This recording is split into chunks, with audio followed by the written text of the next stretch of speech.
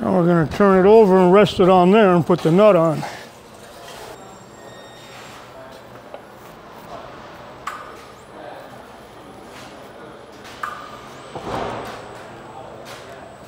That's the right way. Just put it down to my hands. Okay, thank you. As you can see, what I used last time, my chisel. See the little ding marks? I'm going to use it again. I can control that easier than I can that big spanning wrench.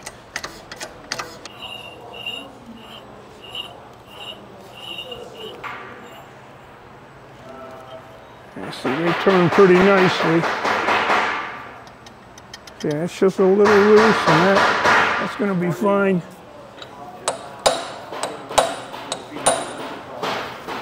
Hear how solid that last one sounded? That's what I'm listening for. Yeah, we're good right there.